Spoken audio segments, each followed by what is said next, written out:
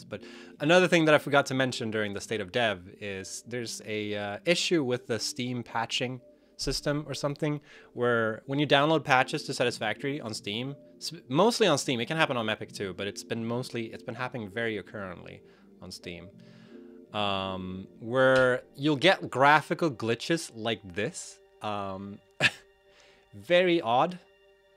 And if you run into these kind of issues, make sure to verify your game files. You might even need to reinstall the game. But yeah, kids, remember to verify your game files. And if you see people having glitches like this that you haven't experienced yourself, please help share the knowledge. Share the knowledge that verifying game files will solve this issue in like 9 out of 10 times. Because it's very common in our community right now that people are getting these glitches. Today, I think I even saw like where some of the materials were just black. Same thing there, like you need to run a verify.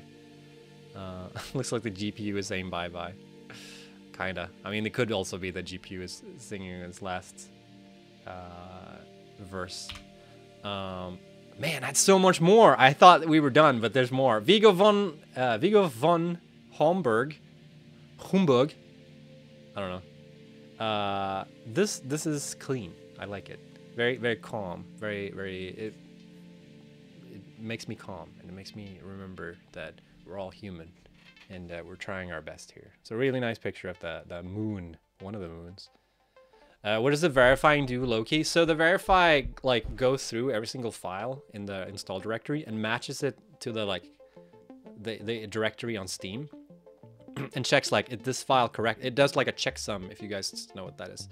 It essentially runs a checksum on every single file. And if it notices like the files locally on your machine doesn't match the thing that you're supposed to have, then it will re-download that file for you.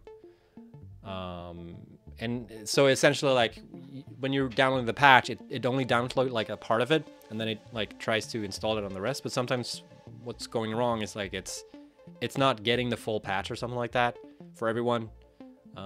So that's why running a verify can solve that, because then it actually checks every single file and be like, this file is incorrect. It should be this thing, and that solves a lot of the issues that we're having.